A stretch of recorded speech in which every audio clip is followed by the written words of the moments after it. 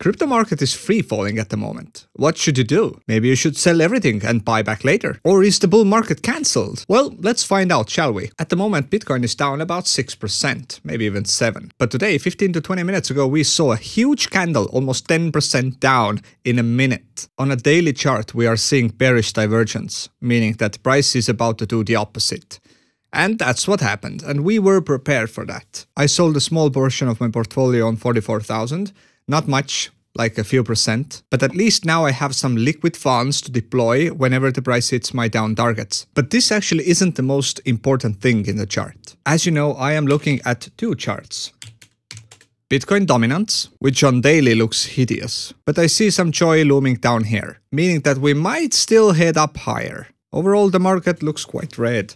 And the other chart I'm following is Bitcoin Ethereum chart, which I was betting was going down since the August of last year. But we haven't quite hit my targets yet, meaning that I'm still mostly in Bitcoin. Now, I don't know what other people are saying, but to me, it doesn't look bullish at all, meaning that my target may still get hit. We only have a few days until we know if ETF is approved or delayed. Once again, till March. You should be prepared for whatever outcome there is, meaning that you don't sell your portfolio, you still hold your alts, you still hold your position in Bitcoin, but you also should have some liquid form of cash to deploy whenever the price hits lower targets, like 35 to 37,000. Now, I'm not a wizard of charts, but I can tell you that Bitcoin will head higher, whether it happens in the middle or on the latter half of the year.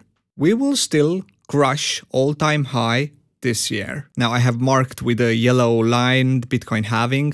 I'm not sure if it will be higher than today when the mining reward halving will take place. But I have predicted my weekly support levels around here today at 35 and here around 30. Now I'm not betting on that we might still visit the bottom down here, but I'm fairly confident that this range here will hold.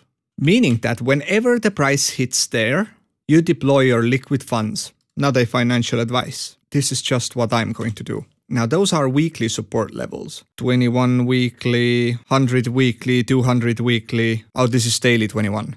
And also using Fibonacci extensions, we can measure, I think using that top to this bottom, we have 61.8, right on 36k. We have 0.5 on 33k. So the outcome is really simple. You just buy whenever we hit the lower parts of this channel. But what should you buy? Well, that is the question. This is our Bitcoin dominance chart. I really don't like those high wicks here. This is pure example of downward pressure, meaning that Bitcoin dominance will start crumbling soon. Well, it's been already doing that. But let's open daily. Yeah, I mean, daily looks horrible. We managed to hold 200 daily support down on that turquoise line. And we are now holding support on 50-day line.